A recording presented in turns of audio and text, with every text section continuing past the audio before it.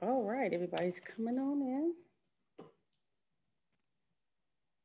We'll give everybody a few minutes to come on in the room and we'll get started.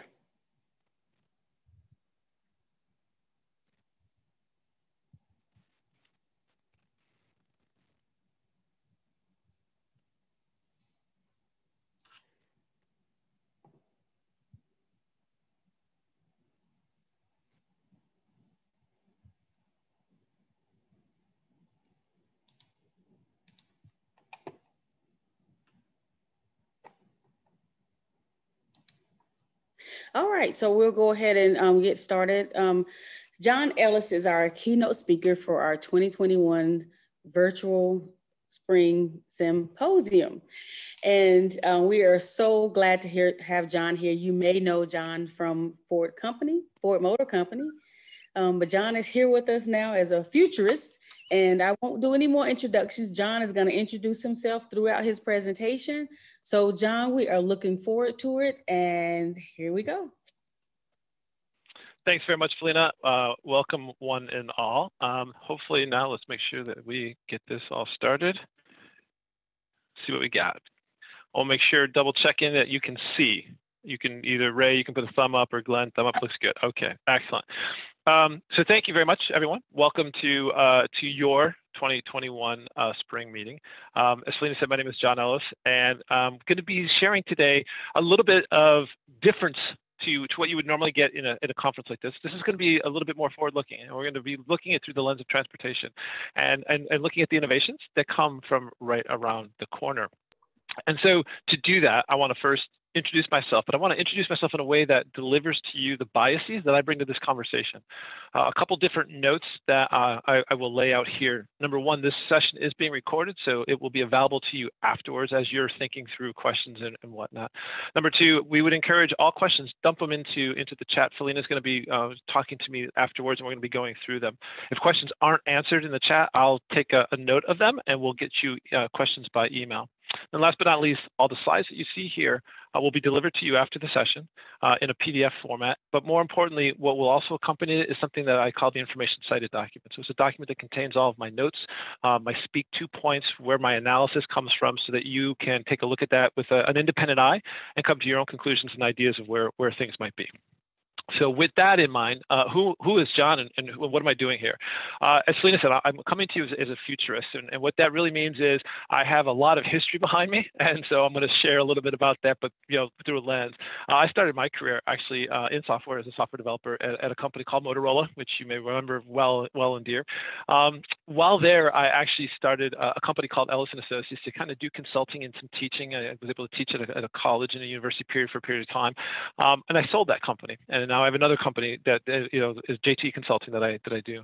But what brings me to you on this stage here today is a couple different things in terms of key software through my lens at Motorola, and that is all related to open source. The idea of being able to build and deliver open source. You are all IT, you understand what open source is, but these are some of the projects that were near and dear to my heart that I still participate in and deliver in. And key to that, the two key things at Motorola was the ability to bring open source into a corporate environment in the early 2000s. So for those of you remembering your time, this was sort of anathema in that arena. But number one was the idea of an operating system. For so very long, we had been buying operating systems and putting them on our phones, and a few of us began to ask the question why. And so a group of us put together the very first ever Linux package for cell phones. Motorola delivered the very first Linux-based cell phone ever in the world. Today, you now are inundated with Android and with Apple, which is a form of a Linux or a Unix type. But that was back then in early 2000 was at first in the world. It was interesting, and it was wonderful, it was unique. But building on top of that, a group of us began to say, well, why do we have to know everything that our customers are doing? And this was back when a phone was a phone and everything else was something else. And today, everything has been converged into one. And so we built the very first ever ecosystem for the mobile devices. And we were allowing for third parties to build, deliver, and put value on top of our products. Again, very, very crushing indifference to the corporate America world. But it was something that ultimately has been proven out. And today, you know that as the App Store and whatnot. But Motorola was the very first to be able to do an over-the-air update, an over-the-air download, an over-the-air secure image movement from one place to a device. after a little bit over 20 years, left Motorola and went to Ford Motor Company. Ford Motor Company found me as a consultant, and they actually asked me to write them a software strategy paper for the connected car. Once they read it, they liked what they saw, so then they hired me as a global technologist. And basically, in that area, I did a sort of rinse and repeat. I was bringing together this idea that you're going to take the most or second most expensive device you will ever own or buy in your life, the car. First one being a house. Take a car and then connect it with the most personal device you'll ever know. And so what was born from there was this idea of connecting and bringing content into the car, enabling you to be able to break that Henry Ford ethos model, which is you can have any color you want so long as it's black. You could have any feature you wanted. We were going to bring it to you and make it available. Started talking to Al Mulally and the team and said, this is what we're going to do. And while they didn't know what I was speaking of directly, they had actually agreed in my contract hiring to support anything that they thought might be crazy. And so I started to travel the world and to talk to other automakers and say, this is what the auto industry has to do. While Ford Motor Company at the time was making 4 million units, at the time Samsung was making 800 million units. So the auto industry has to come together as a single voice. For my troubles and for my travels, I became a concierge key member. I became an ambassador at Marriott. I almost got divorced. And I basically learned how to say F you in 13 different languages, because no company would believe that Ford Motor Company could be so magnanimous as to just give this away to work in open to try and connect devices to cars. But 2 companies did listen. 2 companies deeply listened. And those 2 companies listened and actually made real product from it. And so today, if you look, Android Auto, Apple CarPlay, if you go and pull up their SDKs, actually in the Android Auto side, you'll see Ford Motor Company, my name, a few of our team in the voice processing. We basically brought voice into a car through a phone, and that's now in the SDK. So again, those 2 companies made it real, and it's at scale. And it's fantastic, and it works, and it's interesting. After about 3 or 4 years at Ford, beginning to realize we were chafing. I left, and I started doing more consulting and more independent work. This is where I started doing things and speaking about the future, trying to figure out, trying to talk to, entities, organizations about the role of technology as you evolve your thinking and as you evolve how you deliver services and thinking about yourself as a service delivery organization. I've written a book. I've spoken on a TED stage, and of late, I've been known now for some of the work I'm doing, bringing all of these into the city arena, being able to have cities start thinking of their public space as a product and start thinking about how they might interact then with those who bring product, namely, whether it's autonomous vehicles, scooters, drones, whatever, how cities might be able to think a little bit more deeply as a technology-focused entry and how to work through that. So we'll touch a little bit on that as we get into it. But that's who I am, and I do it again to tell you my biases, so that you understand the world that I'm coming from as I speak about certain things. But no talk would be right without a couple different caveats. First off, good friend Andy Grove, right? His quote, "Only the paranoid survive."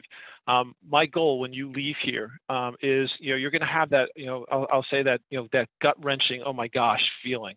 And there's 2 different ways for you to interpret that. One is fear, abject fear, and that I would encourage you is not the right feeling. Fear will freeze you, it will keep you frozen in place. But paranoia, on the other hand, will motivate you. It will tell you something's not right. It will make you feel uncomfortable, but it will not freeze you in location. And so you'll be able to actually do something about it. So my goal for you as you walk out of here is to be paranoid, to have paranoia. Now you're from the IT arena, so by definition, you are all well built for paranoia. This paranoia is going to be slightly different. This is going to be more on the social scale, on the technical scale, as opposed to necessarily on the IT scale. And then last but not least, as a futurist, you really got to get the get out of jail free card.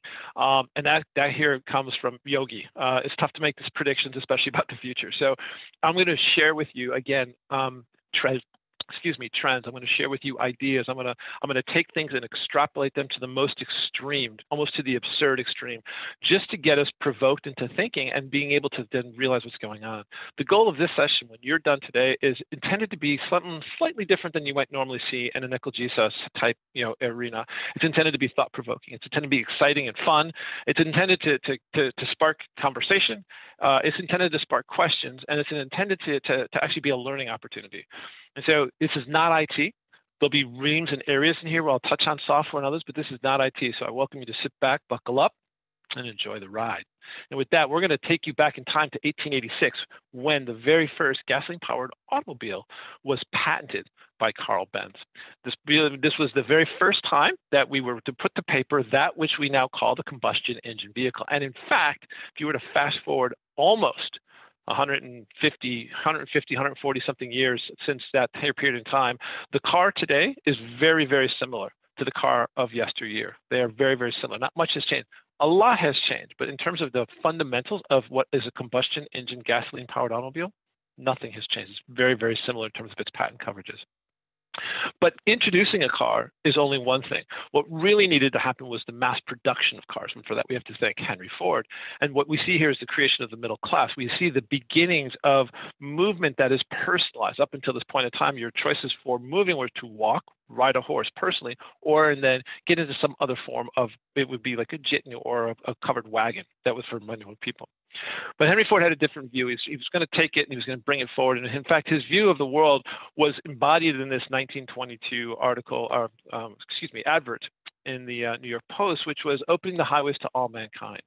The view was build a product, price it so that mass people can buy it, and in so doing this, open the world to all. And oh my, how he has done that. This is an aerial view of Dallas. This is an aerial view of Chicago. And this is an aerial view outside of Detroit, Michigan. For those of you who are numbers oriented, right, if we were to contemplate the fullness of all roads, paved and unpaved, in the United States of America, you might be shocked to know that it's only about 4.1 million miles of roadway. I say, oh, wow, that's interesting. But for all of who we are, that doesn't seem like a whole lot. And sure enough, it's not. When cars aren't on these roads, or when they're not being used, they have to be here. But unfortunately, we often see them here. And now if we were live, I'd do a call out to you. And I'd say, does anyone here know how many car spaces there are in the United States of America? And you'd throw out numbers, and I'd be laughing with you. And let me just explain to you right now that there's not a number you're going to guess, because in the history that I've ever talked about this particular space or this piece, most people can't even begin to fathom it. But there are just a little under 2 billion parking spaces that are available today in the United States of America. Now, 2 billion spaces, it's a big number. You're technical, so you're like, okay, you can contemplate 2 billion. But when you start thinking about a parking space, which is roughly 9 feet wide by about 20 feet long, you start thinking about the actual dedicated space, you can quickly lose sight of what that looks like. So let me just ground you a little bit. It's just around 11,500 square miles. So just under 12,000 square miles of space, land, that we have dedicated for parking. Now, about 12,000 square miles, that's a lot. Might not, I sometimes struggle to figure out what does exactly 12,000 square miles look like. So I'm from the great city of Chicago. And so 12,000 square miles is approximately 50 times the size of the city of Chicago in its entirety. 50 times. That's how much space we have for parking. This world that I just described to you, this world that I just laid out for you, this world that is very familiar to you, in the parlance of speaking, we talk about that as Transportation 1.0. It is individually owned, individually managed, and combustion engine type vehicles. That is the world kind of writ large in Transportation 1.0. But there is a Transportation 2.0. And Transportation 2.0 is defined as shared ownership. It's defined as autonomously moved, and it's defined as electrically powered. So what we're going to do for the rest of this presentation is frame some of the advancements that are happening, what's coming, what to expect, and sort of some of the challenges that you all might see as you both live in North Carolina and as you start delivering services through the lens of government.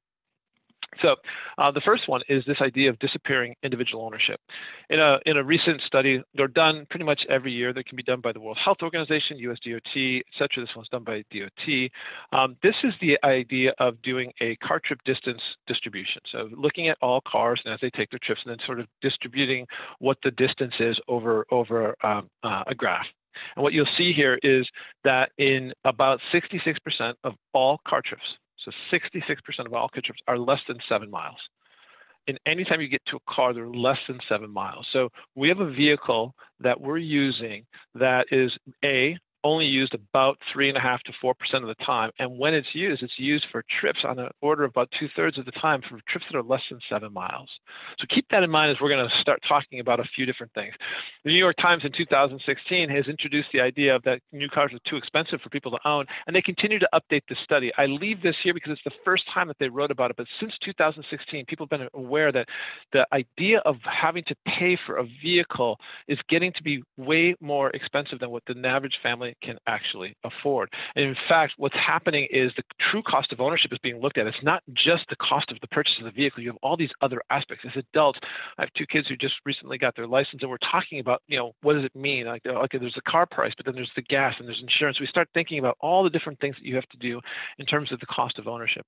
And so the AAA is a reliable and good form of study. They produce every year sort of the real cost, what they call vehicle ownership. And in this last study, it's around $9,000 a year. That's $9,000 a year to own and operate a vehicle to go less than 7 miles on your average trip.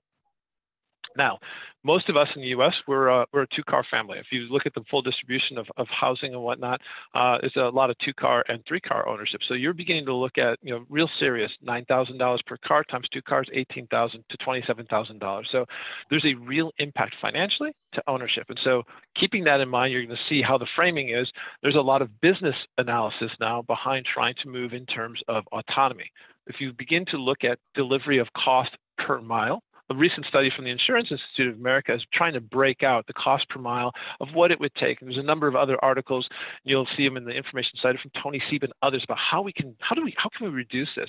And what we can find out is in order for the average American to travel to what they need, we can look at a cost of about just a little under $4,000. $4,000 versus the $9,500. And so from a business perspective, the question is, how do we get there? Is it, how do we improve transit? How do we improve options? How do we improve distances? How do we improve housing? How can we, if there's this money here, how can we do it? And what you'll see in most of the literature is autonomy has that lens. We're going to take a little bit about individual ownership. But moving forward is, people will always say to me, hey, John, I'm an adult and I don't like to share. And what it turns out is actually we do a lot of sharing. We in the U.S. do a lot of different sharing. We're very comfortable with sharing. In fact, we share an exceptional amount. And obviously, as we start talking about the COVID pandemic, we're sharing even more. But for us to be able to look at what we want to really look at when we look at sharing is we want to go look at China. China is going to be a dominant force in all things transportation, especially in the automotive sector. When you build for markets, you build for the largest market, and China is by far now the largest market. US was for years, it is now China. So I want to leave just some key stats with you as we're walking through what this might look like. Number one is there are over 150 million licensed drivers in China that do not own a car. They're licensed to drive, but they do not own a car. Number two is there are well over, right? Sharing is exceptionally comfortable. People have no issue with sharing in terms of sharing driving, sharing ownership, sharing in terms of a ride. And last but not least is car sharing itself is becoming bigger. There is not the possibility of imagining 1.3 billion people each having a car. So government is focused deeply on what do and how do we handle this. Car sharing is a component of a delivery of movement, but it is not the only component. Locally here, when we look at the states, right, we can look at these as a form of sharing. And what was super interesting, right, is LA had in their year about 12 million trips on these, right? So the idea of sharing, people are comfortable if presented and delivered this opportunity. And so governments are beginning to reframe and relook at what does it mean to deliver movement? How do I do it? What do I need to be worried about? So as a government agency or as a set of government folks, what your customers or your counterparts are looking at is this lens saying, okay, with all of this in front of me, what do I need to do? Next up, the next sort of thing to look at is the autonomous vehicle. And I remember, you might be getting excited about autonomous vehicle. What does it look like? What's there? But let's start talking about the very first road death. I want to frame autonomy through a lens of not just the economics, but through a lens of safety.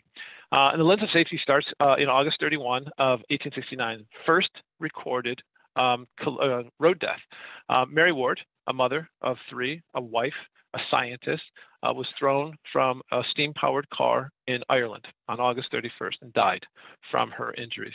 For those of you who are looking at dates, 1869 is earlier than the 1886 Carl Benz patent.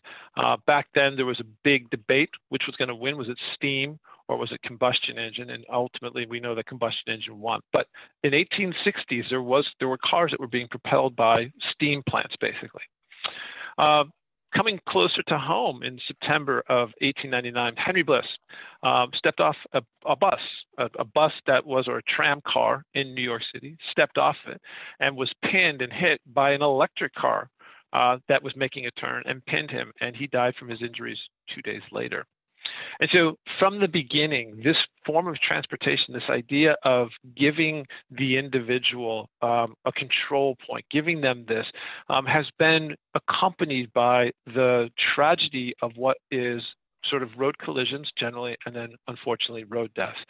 And so when we begin to look at the lens of that, not to put a downer on your first session for today, but on the order of about 1.25 to 1.3 million people die each and every year on the roads throughout the world. This is accompanied by about 5.5 to 6 million people who don't die, but then are left forever maimed and changed. In the U.S., local to us, at the year end 2020,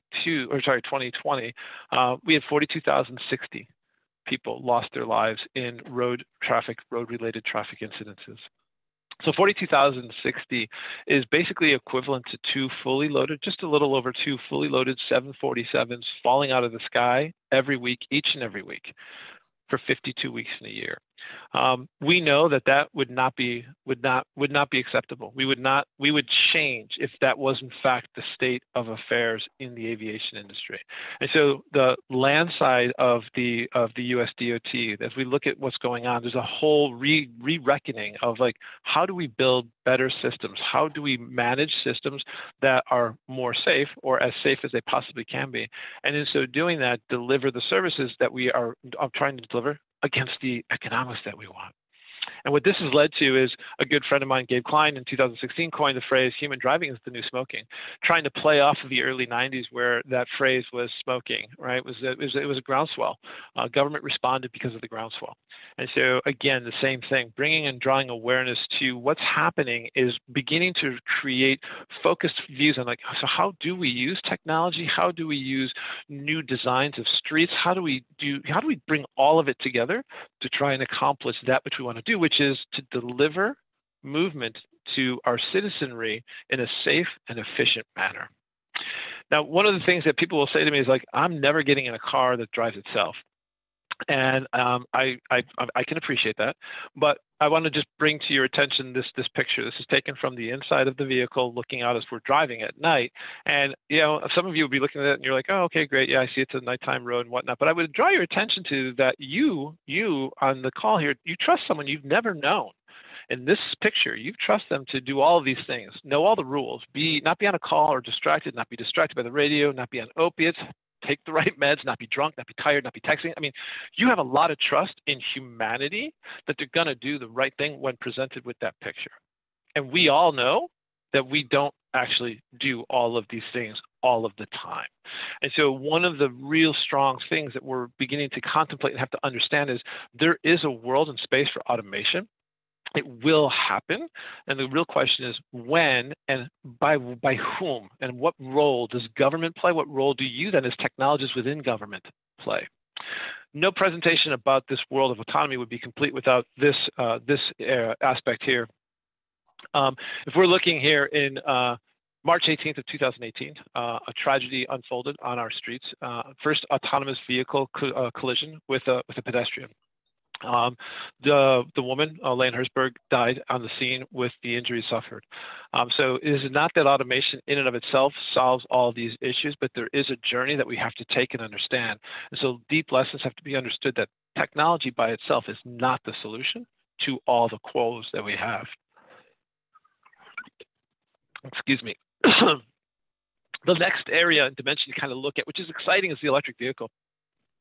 And in the electric vehicle, just as a lens for you all and understanding what's happening and what we're doing and where we're at, GM did a study And they went and they looked at all the sticker prices from 2008 to 2015, and they went and looked at the mile per gallon, which is an EPA requirement, and kind of noted them into the analysis. And what they were able to do is they were able to say is the actual change between 2008 and 2015 for 7 years of dedicated focus was equivalent to about a little over a half a mile a gallon per year. So basically, just a little over an improvement of a half a mile a gallon per year. Now, in the US, we have some standards against what we're trying to accomplish in terms of the efficiency of use of gasoline. And what we have in terms of 2025, notwithstanding where we get to in terms of our politics, it's still in place today, but we're looking to have what's called a corporate average fuel efficiency of about 54.5 miles per gallon, which is the CAFE standard. What that equivalently means, it's about 44 miles actual.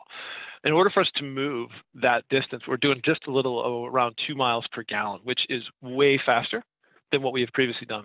And the reason for doing this, and the reason for pointing this out to you, is what's happening in the world of automotive engineering is we're done. We're done with all the low-hanging fruit. We're done with all the really easy and simple things that we can grab and hold on to. What we're really left with exotic, AKA really freaking expensive.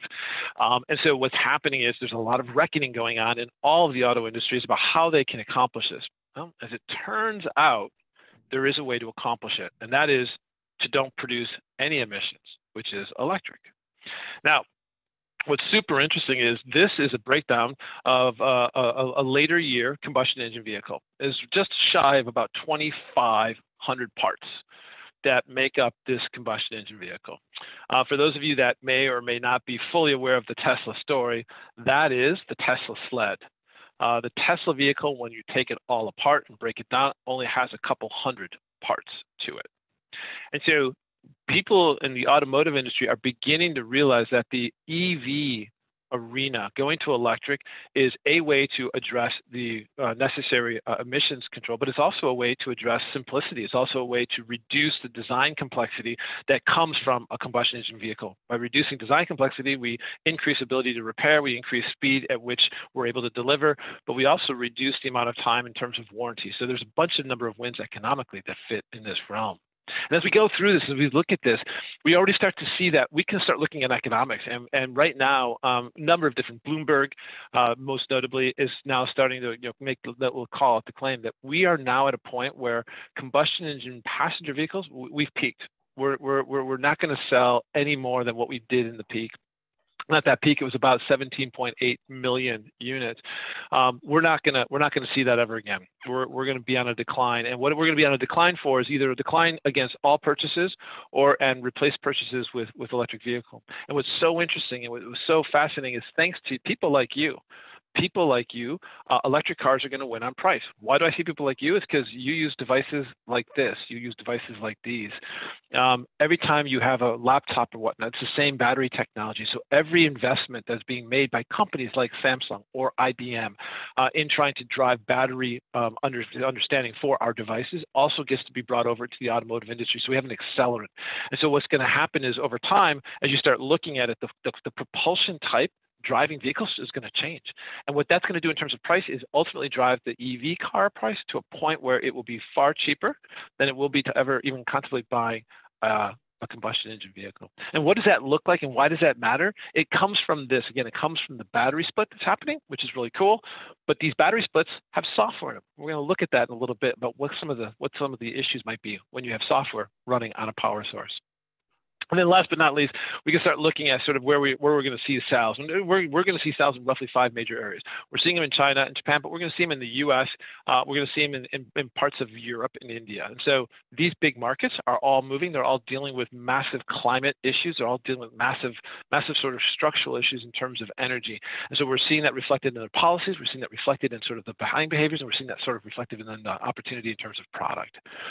If none of this is enough to convince you, as you're sitting here like, yeah, I like my F-150, I like my diesel truck, I like my power. I'm with you. I too like my power. I do like it. But let me share with you a few headlines from around the world over the last couple of years. governments from around the world are doubling down on commitments to ban the sale of diesel and petrol, either to cars or trucks, trucks only, cars only. Stanford recently doubled down on a recent study that they put out in 2016-17. They reissued it again in 2020 about the idea of fossil fuel vehicles, ending, and the idea of pulling them off the road over time. One of the big markets that we were talking about before is China on the global scale. It roughly was responsible for about 30 million vehicles in years past per year. It has enacted a ban on fossil fuel vehicles. So no new vehicle sales by 2030 in terms of fossil fuel, no trucks with diesel on the road by 2035, and no vehicles on the road that are combustion engines of any kind by 2040. So China's standing firm with this. They're on a very big movement to try and get away from this dependency, as they have no natural gas or natural oil reserves by which to drive, and they're very dependent on it internationally. Coming more locally at home, our big market in the U.S. is actually California, and California, following in the world, has enacted its own state ban, not a country ban, it's a state ban. They've enacted a combustion engine vehicle ban starting in 2035. They've also started a truck ban or a diesel truck ban in 2030, that all trucks must be electric. So we're seeing a bunch of movement that's driving, the government's doing enough signaling that industry is going to likely follow suit, and this will become its own flywheel. And so in our future, future looking in about 10 to 15 years, it is very, very much going to be a world that is driven and highly defined by the electric vehicle.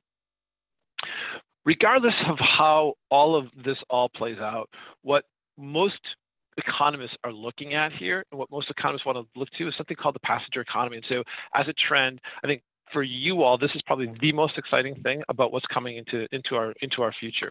A couple different things define what the passenger economy is.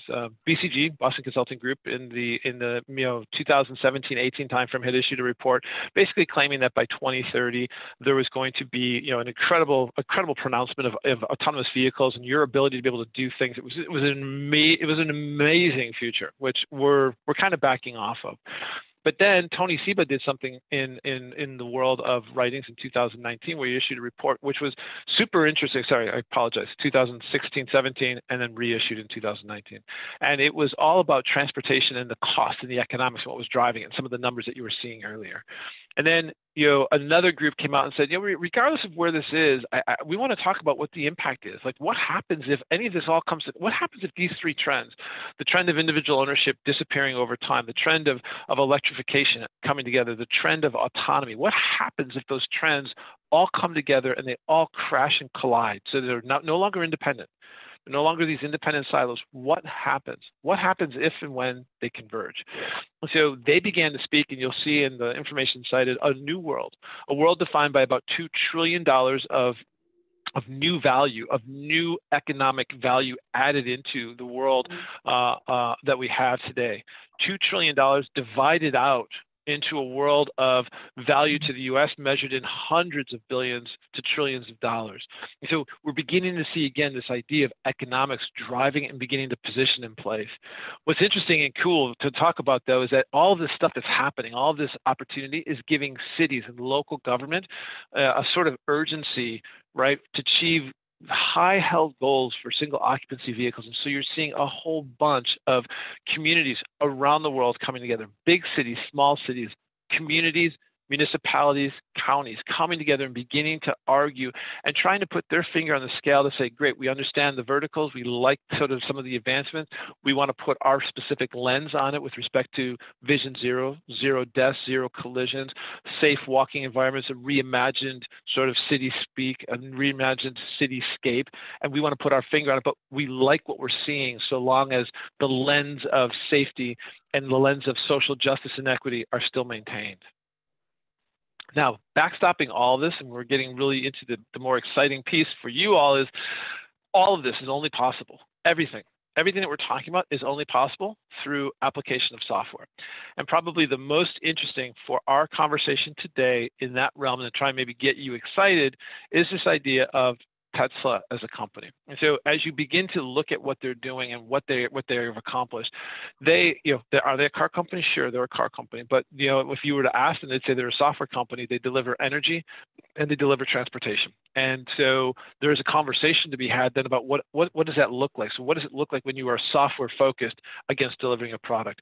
And what's really interesting is this quote that you see right here, right? This whole, it's somewhat with disdain, but what they're trying to do is challenge this idea of the physical world, challenge the world that, there's a way for us to transform. And in that transformation, in that digital transformation, right, modern technologies at play. And so our government, our regulations, those who service us, those who are called to civic duty, there's going to be a responsibility to understand this role of modern technology as we begin to contemplate regulation, as we begin to contemplate rules, and as we begin to contemplate the sort of refactoring of the rules that are currently in place. And last but not least, right, there's a whole bunch of things that have been written in and around what's going on and what's happening, and it's super interesting and it's super exciting. And yeah, it's like, wow, if this really comes to be, I could really see it. I could really see it happening. Now, something that is so interesting to me as not really a car person, but as a software person who's worked in the car, is this is what is the ethos of Tesla right here. And I'll let you read it for a second. So when you buy the latest car from Tesla with the latest capacity in terms of battery and the chassis and all of the structural aspects related to it, you can do something like, you can begin to unlock different modes of power. And one of those is called ludicrous mode. And this is the screen you get when ludicrous mode is when you want to unlock ludicrous mode. I can tell you, having worked for 3.5 years in the auto industry, there's not an automaker in the world of any government anywhere who would be able to get this screen past regulators or past the company at all. And so this is, again, a testament to the sort of thinking that they bring to the marketplace in terms of trying to re-envision and reimagine what's happening in the world of transportation. They've been so successful at doing this, so successful that this is now the case. We're looking at the end of 2020, right? Tesla's in what they call the 600 billion plus market cap club. They are only 5th to Facebook, Amazon, Microsoft, and Apple. Now, in the recent, January and February, Tesla actually unseated Facebook and was behind only Apple, Microsoft, and Amazon. Since then, there's been a whole bunch of stuff happening and a whole bunch of stuff coming down, and Tesla's back in and around the $600 billion mark. But this compares to like 52 billion for Ford Motor Company, the totality of about $800 billion for all the automakers that exist in the world.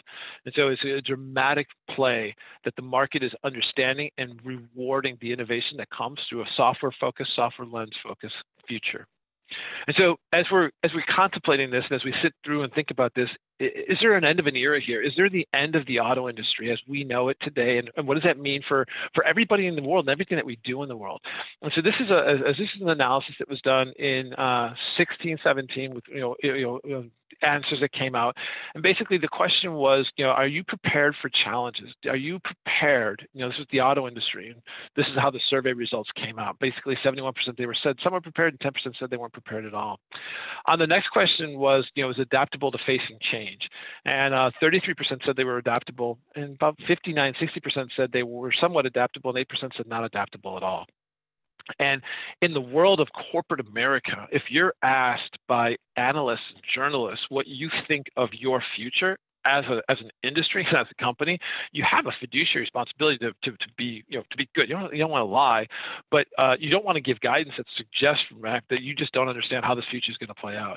And so, given all of that, there is a belief that the industry that we know, the ability to buy cars individually, the idea of 24 or 25 different automakers, the idea of the dealership, the idea of the individual vehicle, your ability to rank and your ability to wrench, that whole world that we have defined and has been present for about 100 years is likely going to disappear. And it's likely going to disappear, and its disappearance will probably be far quicker, and it will bring with it a bunch of radical social change. It will bring with it a bunch of economic change. It will bring with it a bunch of psychological change. And the question that we have to ask ourselves as we contemplate the future is, are we actually ready for that? To bolster this, I want to introduce you to an executive from General Motors. He's the only executive who has actually had he's been on all three major companies, all three major auto manufacturers. And in 2019, he had published an article basically that he had written certain words like the end of the car industry, people will no longer drive and cars are over. And Bob Lutz is his name, and no one's ever refuted that.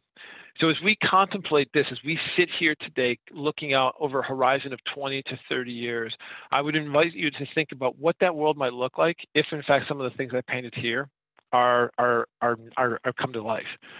Now, if we were together, might be able to see some faces and see some body, action, and you'll be like, I don't know, man. I don't agree with some of this. I don't agree with the rapid change. And so what I'd love to do is just do a little thought exercise for you in transportation. This is a picture taken on Easter morning in 1900 from Fifth Avenue, New York, New York. And what I'd love, it's kind of hard to see, but if you bring your eyes up close enough, there's a lot of horse and carriage, but there is a car. There's one car in there. And so I'd like to try and figure out if you can where the car is, but I'll do it for you here. Right there. That's where the car is. So again, 1900 Easter morning, Fifth Avenue, New York, New York. One car. Here we are, Easter morning, 1913, 13 years later. Same corner. And now I want to ask you to find me the horse.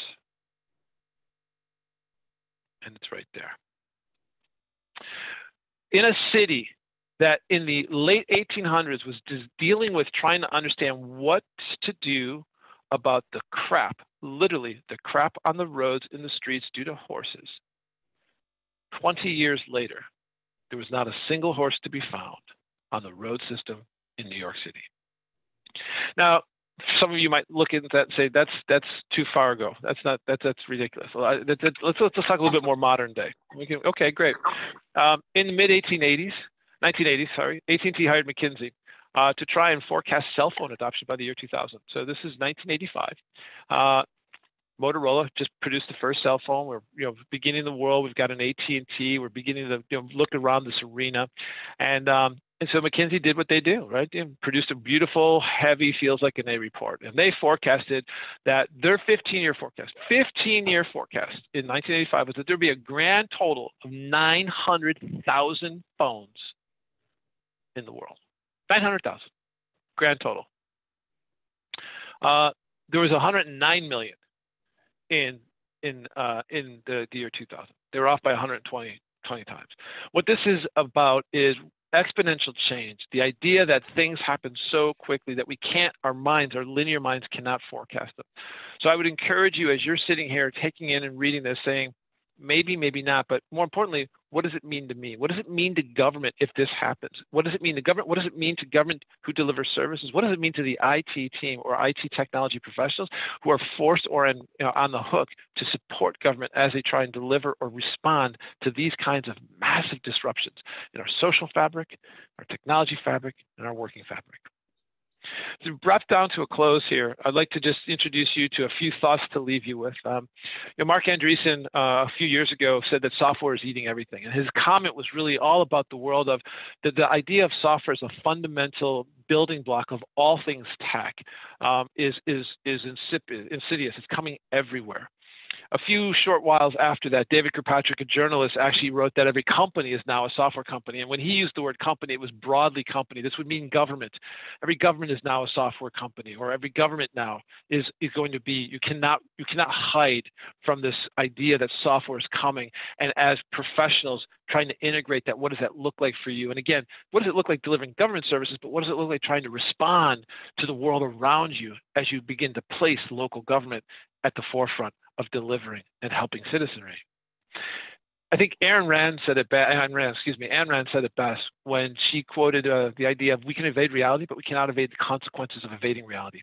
And what we're trying to get across here is this may or may not happen, but we see all of the beginning points. We're seeing flares go up. We're seeing the battery prices fall. We're seeing real business cases being made for autonomy. We're seeing autonomy beginning to come in multiple different fronts. We're seeing trucking beginning to take a serious look at that due to driver shortages. We're seeing this in terms of our airspace. We're beginning to realize these individualized threads that are slowly percolating up. The real question is where does convergence happen, and does convergence happen? But regardless of that, wherever that might happen, I think the best way to send you off today as you begin the rest of your session, as you begin to contemplate what you're thinking through and what you're going to be learning, is the great famous purported Chinese curse, which is to may you live in interesting times. Regardless of what happens, life is going to be interesting over the next 5 to 15 to 25 years. We will not and cannot predict exactly what's going to happen, but we see enough now that we can begin to shape a future world. And if we don't like that, to come back and say, how do I play that? And so with that, I'm going to send you off with this. The best way to predict the future is to create it. Now, I welcome you in your 2021 conference to contemplate the future of tech, the future of government with tech, and how you as both civic-minded participants in this arena can join and can best deliver value both to your colleagues, but to your citizens. With that, I thank you very much. And I'll take questions then from Felina. Thank you so much, John. That was a great session. We do have one question for you. The question is asked, as electric cars, the numbers for electric cars that are being produced are ramped up to the numbers that equal those of combustion engines. Where are the materials used to make the large ones? Where are the materials? I can't understand that. And how is the environmental impact of these being built and disposed of any better than the combustion emissions? Absolutely, excellent question. I'll give you the short answer here, and whoever wrote that, I would welcome you to bring into the writings. So we have a bunch of reports and whatnot. Yes, the idea of mining lithium, cobalt, some of the different materials that you need are dangerous. Right, they are still stripping the earth of certain materials. There is an environmental construct that we have to be concerned with, absolutely. There's also a geopolitical concern that we have to have when we begin to look at where the sources of these materials are, and we begin to overlay maps. So in the writings that I'll send you afterwards, there are a couple different articles that will speak to this. The geopolitical one is a super concerning one because it restructures everything that we do, both from a military perspective. I mean, everything that we've done to date as the U.S. has been driven predominantly through this idea of an oil-based lens and sort of how our power is projected in the world. And so that is going to come under increasing scrutiny. Number two, in terms of the actual disposal, right, it is an open question. We know that there's an open question to try and figure out how we are going to do that, what's going to happen. Those are open questions. I think if you look at the Paris Climate Accord, if you start looking at what are some of the concern signs, if you start looking at some of what's happening in terms of environmental things, a couple different questions are starting to raise awareness. Is like, do we have the time to wait to figure out how you might dispose of some of these, lithium-ion batteries? What would we do to recycle? Do we have the time to wait, or do we instead try and understand that when we start framing this, begin to frame with an idea towards environmental concerns? And so, what you'll see in some of the writings that come from government is a commitment to renewables. Right? You'll see it in terms of geothermal. You'll see it in terms of wind. You'll see it in terms of water, and an increasing, terms to solar. So it is not a clear answer. It is a good answer, and it is a question it is a good question, and it is a question that is at the backdrop of framing the policies about how we approach this. But there's not a clean answer that says this is better or cheaper or easier than this, and therefore we should be doing it. That's not there yet. Okay, great. We have two more quick questions. One person said, "What about motorcycles?" Yeah. What about motorcycles? I love it. I love it. I love it. I love it. I love it. Yeah, motorcycles are part of they're part of the ban. They're part of the vehicle ban. So combustion engine vehicles would include motorcycles. I'd have to go back and look, and I do have an article that it's in your packet. I'd have to go back and reread it with a specific lens to motorcycles. But motorcycles, you are starting to see electric motorcycles. The idea of building and delivering electric motorcycles actually have more power. Some of some newer, fancier ones that actually then have gyroscopes or gyro balance so that you can actually balance so that the vehicle always stays balanced and can't tip. So I think, motorcycles will ultimately also be hit by this. I just don't know if they're exactly caught up in the exact same legislative, dates that I gave you as we talk about the conversion in these other markets. Okay, Tony said live wire. So I have one more question here. It says, will we be using cryptocurrency to buy all of our EVs?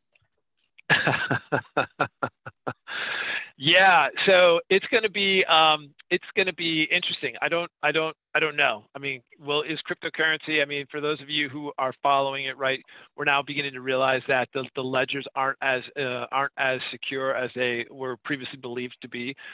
So will we see some form of digital currency, i.e., is cash dead? I don't know. I don't think we're going to be buying all of our EVs by Bitcoin. In fact, Tesla actually stepped back from saying they would take Bitcoin for the purposes of their vehicle. So we'll have to see where that box at to.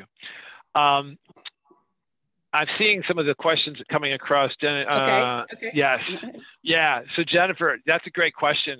Jennifer says, are we building an educational system that supports this future? And the answer, quite frankly, is no. We're not doing enough to teach, I think, the fundamentals behind, I'll just put generally STEM, but in terms of anything to do with software and an understanding of it or an awareness in a building, right? There is a fundamental to understanding technology. I think what we're seeing, for those of you who watched any of the hearings, right? I think there was a very clear, distinct, stark difference between those in government and those on the technology side answering questions and the kinds of questions that were being asked. So I think this is a noticeable gap. Educational reform is going to be super required for some of the success factors that we're seeing here, and reform specifically in like a software construct understanding. And when we say software, by definition, then we mean the ability to do sort of mathematical imagining, right, and thinking, the ability to contemplate different ideas and hold two different ideas at the same time. So more work is going to be needed there. There is an article actually in the deck I'm going to give you about sort of rethinking the educational system. It's about 150 years old, and it's built basically, it hasn't changed much from the time of trying to get people to be able to understand basic arithmetic and reading so that they can help with the train schedules. So definitely a reform needed there. Darren asked, what about ransomware and hacking of the software in the vehicles? Absolutely, right? This is absolutely a concern and a key concern. I do have some articles for you. I have participated in hacking vehicles for the U.S. military. I've been able to demonstrate how you can take over vehicles. It is a real thing. It is absolutely a real thing.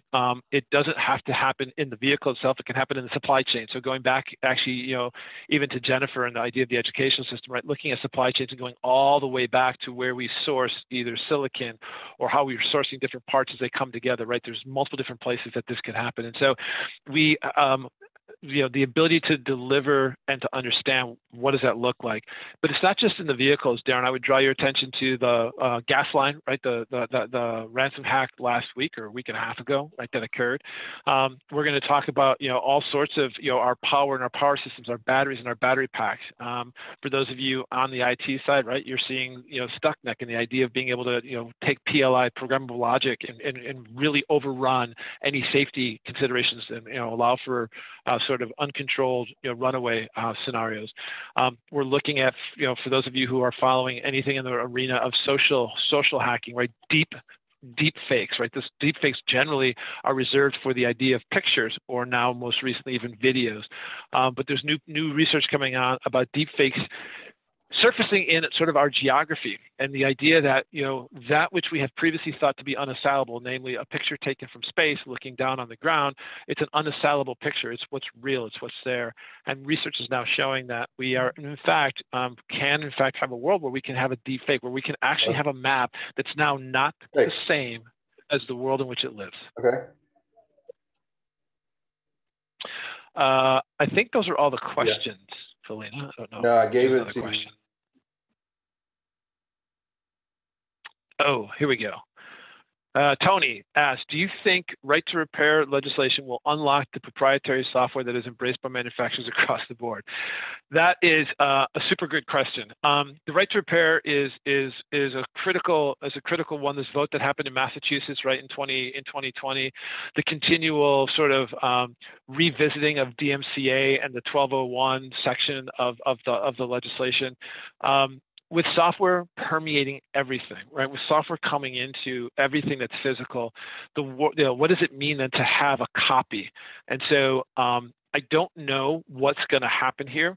Repair isn't just, there is an idea that is currently being floated around, is there are certain things that might be too complex to be repaired, or they're too complex to be repaired by the common person, and that they do require a level of certification, especially as these things are becoming more safety critical. So, for example, if you think of a vehicle, a modern day 2021 vehicle is going to have it's going to have sensors, it's going to have cameras, it's going to have all sorts of other things on it that are probably beyond the realm of the modern mechanic. And so, what does that look like in terms of delivering training and certification? And so I think the right to repair, while it may not unlock in the truest sense of the word, I think what it will unlock is a world where, third parties who are unrelated to the company can do repairs, and they can do repairs on this unfettered.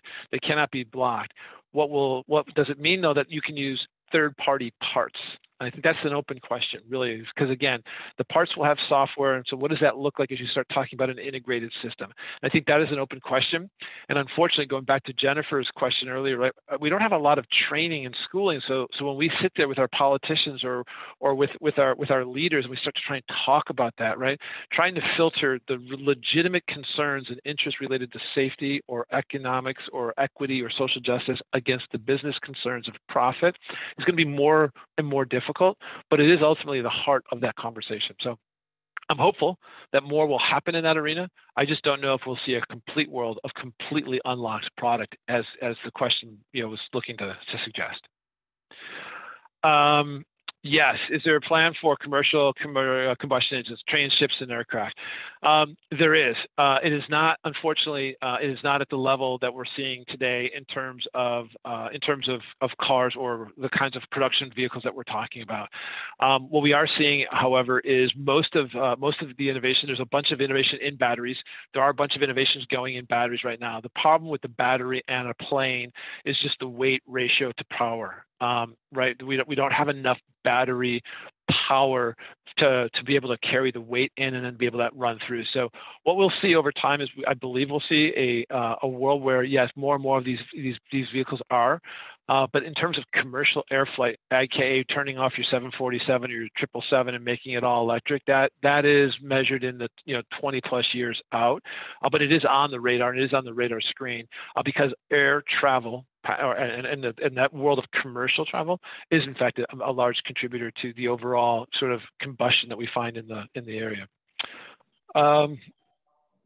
Okay, let's see, Hunter Smith.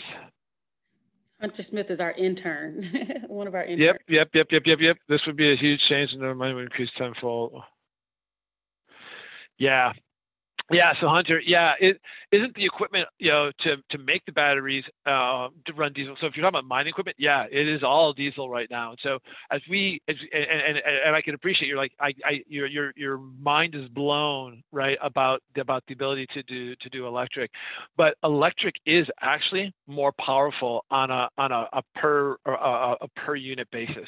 We can drive more power through electric than we can through combustion. We can still only get about a 55, nearing 50, a little bit over 50%, full burn rate to try and get combustion. So we have just a whole bunch of space left.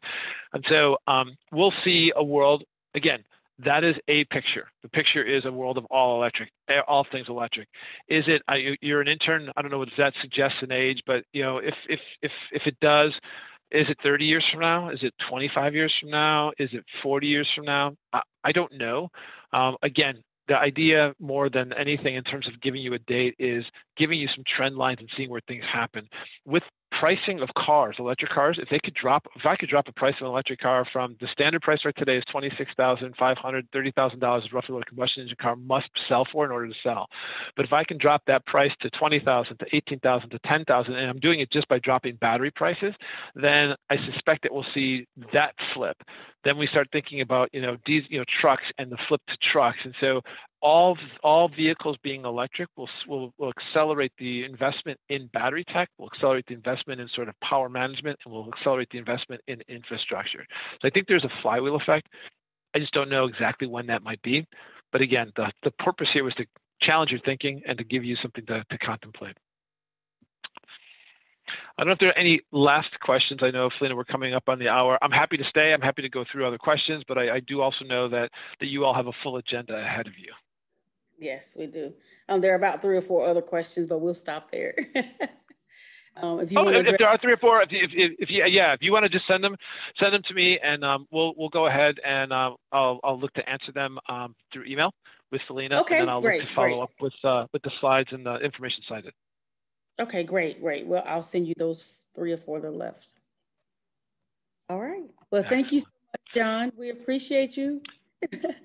Thank you. Thank you so very much, everybody. Yeah, I appreciate the opportunity. Thank you so very much to everyone. And you all have the rest of a good show then. Thank you so very much. Thank you. Thank you. Good job, John. Thank you. We'll see you all at 3 o'clock. Please visit our business partners.